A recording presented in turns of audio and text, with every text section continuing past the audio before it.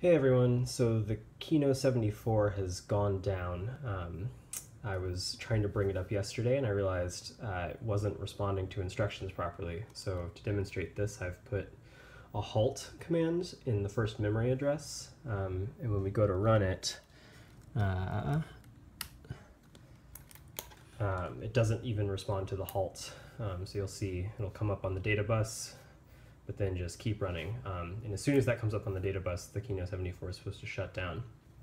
So I was thinking about it, and in order to fix it, I realized I was going to have to dig in a little bit to the circuitry, and I realized that the bigger issue than the Kino 74 having gone down is actually that there's an exquisite nest of wires to contend with, which is realistically going to be too much to pull apart and then rewire. I've also done some kind of crazy stuff where I have two extra switches around the back that I have to flip whenever I need to program the Kino 74.